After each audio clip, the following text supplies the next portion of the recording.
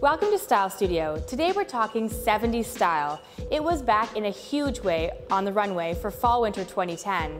And today we're going to look at how to wear flare denim. What makes this pair of jeans an actual flare?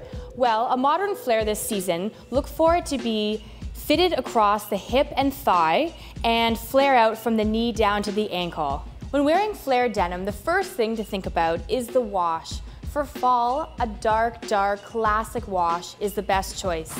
Look for contrast stitching to give it a little bit of retro edge. One of the biggest challenges when wearing flares is what to wear on your feet.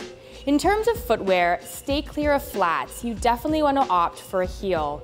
A stacked heel looks a lot more modern and fresh than a stiletto or wedge. Flare denim gives that long, lean look that we're all after this season. Keep it fresh with a cropped bomber jacket, this season's most coveted piece.